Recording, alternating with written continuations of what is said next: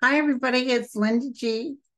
I'm going to start with part one of my 2024 visions. As you can see, I'm starting to set up a little festive. My family's coming here on Christmas Day, so I got to break down and decorate. Had my blood taken today because I'm having the ultrasound the 6th, and they found that I was in a flaming full bladder infection. I know you guys want the deets. Anyway, so I get chronic infections, but I did not feel it at all, except I've been exceptionally tired. So it's probably from that. And they just want to make sure I don't have gallstones. And I got my flu shot in this arm. Thus far, the flu shot, no achiness or nothing. But I keep up with my Motrin and stuff. So I'm wearing that I'm not dead yet t-shirt, rest to go. First of all, I have to tell you that I had a dream the other night, and I think I forgot to mention it to people. And it was a dream that I heard Trump saying, look at this state and look at my numbers. And I just had that infuriated, overwhelmingly angry energy. And I went out there like, cray cray. And there was people, he was like behind a podium, and there was people. And I said, you got a lot of nerve, chump ass. You got a lot of nerve. I said, you're going to lose so bad, it's not even funny. And I told him, keep talking now, because you're just setting yourself. Tell us about how you're going to stop Obamacare. Tell us about how Roe versus Wade was all your thing. You're nothing. You'll be a nothing burger. And I woke up and my heart was pounding in the dream. So, I was waiting for a Secret Service or somebody to pounce on me, but he wasn't looking at me scowling. He was looking at me kind of hurt, which was weird. So anyway, I just want to tell you guys about that dream. Okay. So my friend Dan, who does my YouTube, said to me, are you going to do 2024? And I'll be honest with you, with everything's on my plate, I'm almost done. Jesus, the book is like, I'm going to be sending it next week to Tana. And I'm just working, and then you got Christmas, and you got this, and you got that. I got my gifts wrapped and everything, pre-ordered everything. I thought 2024, when am I going to have time? And I'm even thinking I might do it in January. He no sooner said that, I hang up the phone, and what do I see? I see a newspaper being held up like this, and people are just ecstatic, like that vision I had of Biden winning and dancing in the streets, and it says Biden wins. So that was a very good hit, and I said, oh, okay. So I wrote it down. And when I wrote it down, I started getting more hits. So I guess the guides do want me to give you 2024. I could delve into other things, but I'll just go with what I have now, and then we'll see if something else comes up. Because I think I should go more into, I picked up Canada. I did pick up Canada for some severe storms, snowstorms, and some flooding where those fires were. I see the news looking at Canada. I'm not seeing lives lost as much as like property being compromised. Okay, so I saw the newspaper with Biden. Then they showed me Trump melting like the Wicked Witch of the West. I'm melting. So he's going to get poured with something like water. Some stuff is going to pour on him that's actually going to have him dissipate. Now, another hit I got on someone dissipating was Ron DeSatin. I saw him, I could barely get through that Sean Hannity to watch Governor Newsome, because he was definitely for whatever they think is true. He literally said, so everybody knows that Biden is, feeble. And it's like, what? I was like, what? Everybody? Who's everybody? And Gavin Newsom said, I'll take 10 of him to one of you. He's not feeble. So anyway, but I saw DeSatin and that weird look, you know, he gives that weird smile and he looks so weird. And I saw him, what I saw was, you know, he's standing at the podium. And I saw him get smaller and smaller, like a little kid trying to talk into the microphone. By that psychic flash, I'm assuming that his words will have nothing. There's nothing there. There's nothing there that he's definitely going to lose. He's going to lose big. And yeah, he's two-faced. He's a flip-flop. He doesn't stand for anything. Santos, now, I told you guys he was going to get kicked out. And he got kicked out, but good. Apparently, he grabbed his mink shawl and hustled out and didn't say anything to the press. But he didn't have that smirk on his face. You know, yesterday how he had that smirk and yeah, go for it. Go for it. Yeah, they went for it. And he's in huge trouble in September. But check this out, you guys. The hit I got for him for 24, besides being in huge trouble, somebody's going to write a book and do a TV special on him. I see somebody doing his story. Like, here's one of the lousiest people that ever hit the Congress, and he was a thief. And they're actually going to do the story. And he's willing to sell it because he needs the money. I just got that flash, okay? So I just want to tell you that. This is good. This is good. I've been getting some good hits. The other hit I got, which is out of the blue, there's going to be a new, for 2024, maybe right into 2025, a new Broadway hit, a real spectacular Broadway hit coming out that'll be big like Hamilton. So I just want you to know there's something, not that I ever get to go to Broadway, but some new hit is coming out. That's FYI. So whoever is doing this Broadway hit probably knows it's them I'm talking about. I also want you to know Netanyahu is, in 2024, he's gone. And I saw somebody grab him and push him out. So he's going. Unfortunately, I see a lot more fighting.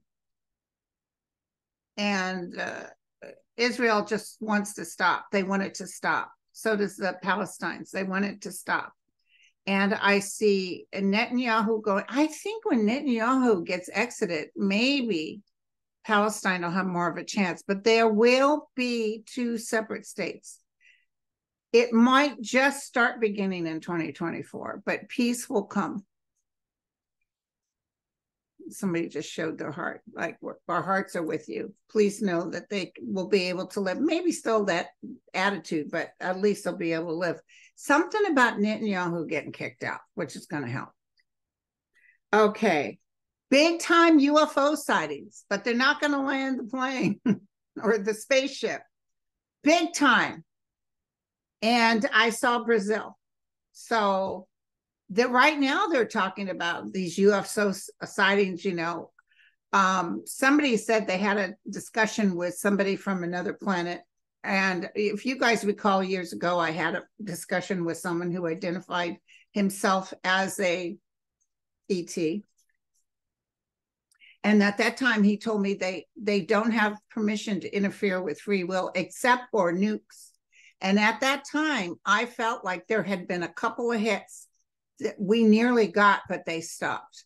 And so she wrote me and said that this person identified two hits that we were supposed to get, which stopped, which tells me that somebody like Kim Jong-un and or Biden will know that these ETs are going to interfere. That's what I hear. So what about Putin? This is weird. So I see Putin laid out with some grand funeral. I don't know who would show up. I see Putin laid out 2024. We've been threatening that. We even think he might not be quite with us now, but I see him being laid out. Ukraine will really have peace, probably spring to the end of 2024. They're finally going to be able to put down the sword. That's what I just heard. Okay. So I wrote this down, 2024, 2025, beginning of a serious two-state Palestine/Israel amendments. So this will be happening for sure. Netanyahu is getting, I don't see him, being taken out. I see him being roughed up, maybe even having to serve prison time. I don't know. I just boom, boom. It's not going to be easy. A lot of lies, and we're all going to find out more. As it is, we found out they knew a year ago this was going to happen, but we're going to find out some more inconsistencies, more with his personal finances. The other hit I got, which is weird because I've gotten the UFOs, Virgin Mary sightings, big ones like Bernadette, big ones like the ones where she was up on that church, you remember, and she was a bright light. I'm seeing Virgin Mary. The thing is that the earth wants peace, and they're coming not to warn us of doomsday. They're coming to thank us for the love and the peace that we're putting out. Listen, when Trump goes out and we don't have to listen to that constant anger anymore, that's really going to help our soul energy. And vibrationally, it brings us up, you guys. It's a win-win situation. So, like even me watching Hannity, so I could see Gavin Newsom. It was so ugly. I had to turn it off. But Gavin Newsom really held he held on tight. He's definitely a politician, but he just brought up Biden. He said, I'll take 10 of them compared to one of you. Because honest to God, Sean Hannity said, everybody knows he's too old for this. Just like, what? And then what DeSatin wants to do is say that Gavin Newsom is ghosting Biden because he wants to be the next president. I can tell you beyond a reasonable doubt, he's not ghosting Biden. He really believes in Biden. He's not going to run for president. Sure, he'd like to be president, but right now, no. And what I'm telling you, like I told you before, what will happen is Biden will work several years pretty well. And then I see a little, like he might have to hand it over to Kamala. And then she will do a fantastic job. She might even get voted after. But, oh yeah, he'll be given a place in Washington. Oh my God, I didn't see that before. So yeah, he's breading his butter. He's buttering his bread. Sorry, he will get a spot. Then 2024, he will get a spot. Yeah, it was a pretty upsetting thing because they were totally anti-California and stuff. So. And they were saying, and everybody's leaving California. And I thought, wait a second, they just had a big thing on the newspaper about Texans are coming in droves to California. Yeah, a lot of people were leaving out of California, but now they're coming back. Apparently Texans are coming back. Floridians are coming back, but it doesn't matter. We don't care. We just want peace. Okay, now, so another hit I got was a big disappointment about someone very beloved. I don't know if it's political. What I was feeling more like a sports, somebody in the limelight and some sort of news that everybody's going, oh, kind of like what we found out about the Golden Bachelor, that apparently he'd had girlfriends the whole time. That was hard to hear. But you know what I can't get over? I did watch that because they're my age. In fact, the winner was 70 years old, my age. What I don't like about that, it's not very much time, and people are crying and hysterical over someone. I did understand the younger crowd because, young girls, they get crushes, they think they could win, and, they're hysterical. But these older women's like, what? And they're just as snappy and backstabbing as your young ones. Oh, here's another hit I got. Mark Meadows, he's got no place to hide. That's what I heard. I actually felt him behind a bush. There is so much coming out that Mark Meadows told the DOJ. So much damage is going to happen. Remember I told you when he was seen coming out of the DOJ in January, what did I say? I said he spilt the beans. He squealed. But he's going to be so hated and not liked by Dems or Republicans. It's like he has to hide. He's going to isolate himself. He's going down. Okay. Oh, thank you. So I wrote these down and forgot what I wrote. I see a peace dove and a branch, you know, with the peace, the branch with the little leaves, heading towards Russia. So I saw him in state, but what's really weird when I wrote this down, it's like there's a fire around him. And that could be anger that's coming around him. You know, like there was a little article, and I totally believe it, which is one of the reasons Russia went down with Afghanistan, is people's children were there and they weren't telling them a thing. And women are tired. You know, you don't mess with the women, especially when it comes to their babies. Oh, so funny. I got fire again. Trump is in a panic, you guys. I could feel it, taste it, smell it. And he's losing in the courts, and the Supreme Court will do nada, nothing for him. Mark my words. And it's like his hair is on fire. So apparently his attorneys were saying, you know, if you have this thing in August, he's going to be in the middle of a campaign and he can't appear. And he said, oh, I didn't realize he was planning on appearing. Was he planning on appearing in court? Of course he wasn't.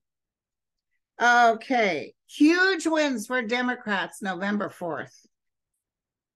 I hear drums being banged like they do for my tribe. Boom, boom, boom. And singing like my native, you know, boom, boom. People with the voice hidden towards the gods. Let me tell you, it's going to be a beautiful thing. By the way, George Santos, person that's going to replace him, is Dem. I'm telling you.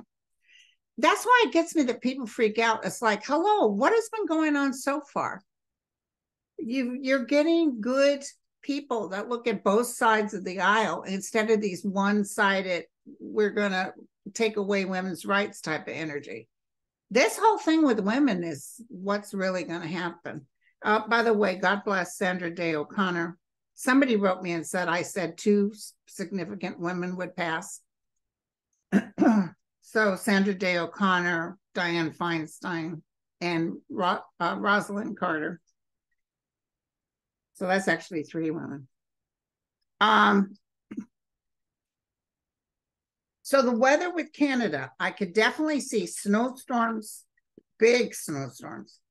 I could definitely see, you know, like muddy water with a bunch of leaves and stuff stuck in it, heading down a river, breaking into bridges. So I do see snowstorms on the East Coast. I think my coast, the West Coast, is going to get hit pretty hard. We got some stuff coming like March, I'm feeling.